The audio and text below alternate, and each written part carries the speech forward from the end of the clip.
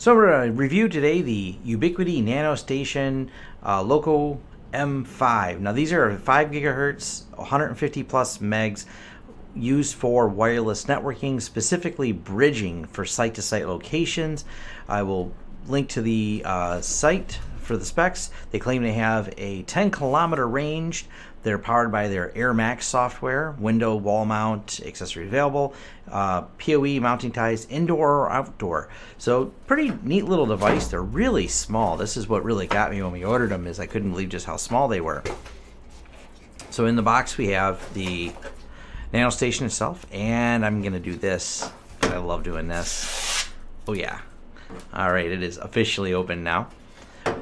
These models have one network jack underneath here, reset button, not much there. They have in the box instructions. It tells you how to plug them in. The instructions are for 2 different models. The other model that has the 2 networks for the secondary hookup. Here's standard Ubiquiti brick inside for PoE, standard power cord, and a large zip tie. So you can mount this. It's made to be mounted to like a pole. You can get a PVC pipe or however you want to mount these up. Then you've got a little slot here to slide the zip tie through to secure them on there. Ideally, you could install this really anywhere on a small pole on top of the roof, because they're designed to be line of sight. So if you're bridging 2 network locations together, you got to do it line of sight. So let's dig into the software now. So once you get the Ubiquiti unboxed and ready to be plugged in, you go to 192.168.1.20, because that is the default IP that they all ship with. When you're setting these up, make sure not to plug in both at the same time, because you'll have an IP conflict with these. The password and username is UBNT. It does say that in a little cool book they gave us. We're going to log in, and we're in. It does recommend right away that I change your administrator password. We're not going to do that at the moment. So to get this set up in bridge mode, the first thing we're going to do is go over to the network settings, make sure it's in bridge, which is default. Configuration is simple. Static, and we're going to change the static IP. Now my IP address range on my network is not in the 1 series, it is in the 3, so we're going to do 3, and 248 is available. The other one we've already programmed at 249.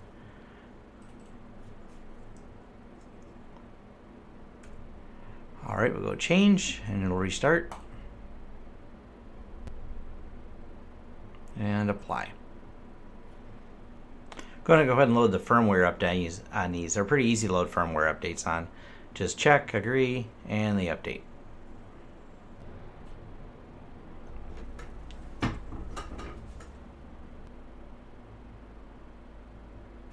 All right, now that I've got these both up to date, both programmed with IP addresses that put them in the same network segment, and separated from my physical network, as in they bridge the network, but they're not on exactly the same network. I'm explaining that a little bit more in a second here. So they're configured. You have to set up one as a station, and the other one has to be set up as a wireless access point. Now the reason for that is one has to basically act as a client, and one has to act as the transmitter. So you're taking the 2 of them and putting them together. They can't both be in the same mode, kind of like send or receive, and it creates the wireless link between these 2. So we created a network called LTS test, and we created a common password, which I can show. We just made it secret 123, so we can put these 2 networks together.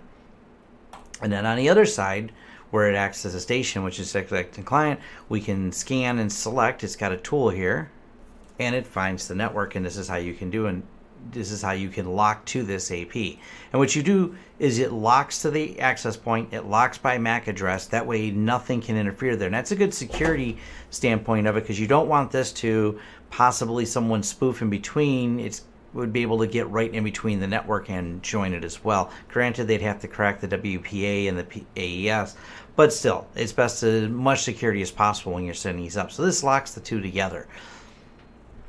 And once they're locked together, and like I said, the default networking mode is bridged, this acts as a logical piece of your network. So it really is the same for one that's plugged in from one switch to a switch at the other end. a logical segment of your network as if a network cable was ran right between them. And you can pass all your traffic, your DHCP traffic, everything. So this is great for small networks. If you have a company that has building A and building B has 3 computers and they just want them on the same network, that's great. Building 3 has 20 computers. That's great, but you gotta think, all the ARPing back and forth kind of creates a problem. This is where these are really cool. Without having to get another device for the routing, these support more than bridge mode. They support router and SOHO router mode. And what these do is the SOHO router is a little bit feature rich than just the routed mode and has a few more things in it, but it works like a standard router with a DHCP server, port forwarding, multicast, all the regular options, even creating different DMZs. And this actually has VLAN options too, so you could even route your network and route different VLANs across one wireless bridge between the two of these. So we're not going to get into every little networking detail, but for simplicity, it does bridge mode. Need something a little bit more complicated, so the 2 networks stay segment, you can go into the routed mode and do that. So that's as easy as there to set up for getting them tied together. You select it, you put the password in, you do the site scan, and they're done. And in here, it tells you the link quality. There's tools to do some speed testing, and let me show this one here. This one's in access point mode, so it tells you the quality, transmit, and noise floor. Now, let's say we want to do a speed test. That's actually right here. So we'll go speed test. And we're on 248, so we're going to select 249. It actually can see other devices and lets you log into them and directly run the speed test. So if you want to do a direct speed test between the 2 devices, you do this, and it's going to push data between them and see what the maximum throughput is between these devices. Now, we don't have a great deal of distance. We just got them in separate locations in the building, so they're pretty well linked together right now. Now, this actually has traffic shaping as well, and it's got a warning that comes up here at the bottom that says, warning that if you have traffic shaping enabled, it'll skew these results, which is still pretty cool. I mean, it's telling you and warning you that, and it's amazing that these little devices that are reasonably inexpensive, I mean, this is the NanoStation M5s, and they have all this high-end features built right in. So total is 196.3 megs, just pretty amazing. That's for an inexpensive wireless. They have, as you pay more for some of the Ubiquiti equipment, they have higher throughputs and things like that. But for most clients, this is simple. The one that this is going to be installed in tomorrow, that is more than adequate. They only have 3 computers and in their other building that they need to bridge over. A couple other little features that are neat. So you have naming, check now, automatic firmware update. We covered the firmware, how to do that.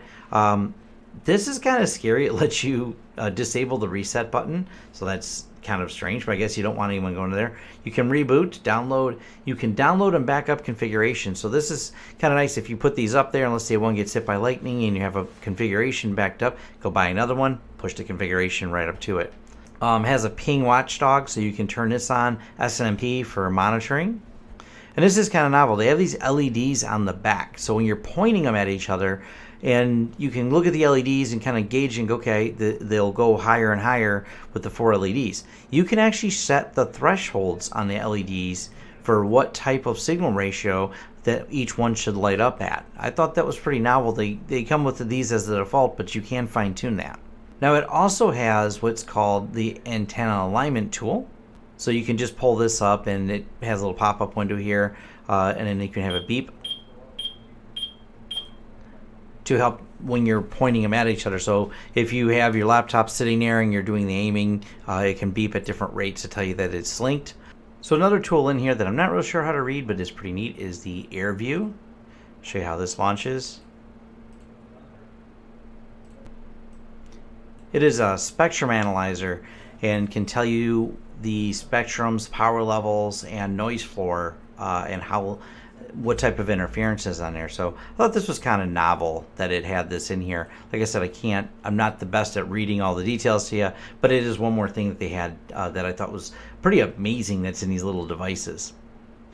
So I was pretty impressed with these Ubiquiti NanoStation M5s. They were only, I bought them for $62.95 over on Amazon to pick them up. They're relatively inexpensive, pretty amazing amount of features that you're getting at a device that's less than $100. So if you're looking for an inexpensive way to bridge two areas together with these outdoor antennas, these are definitely a great choice. They took only about, I don't know, 5-10 minutes to get set up. Longest part of the whole setup process was to update the firmware. The only problem I ran into is occasionally when running the tool that they had here called the AirView, the spectrum analyzer tool, that did seem to once in a while cause the station to lock up, which kind of worried me. I had to reboot it. It didn't do it every time. I just was able to make it happen twice. Other than that, they work really, really well. Thank you.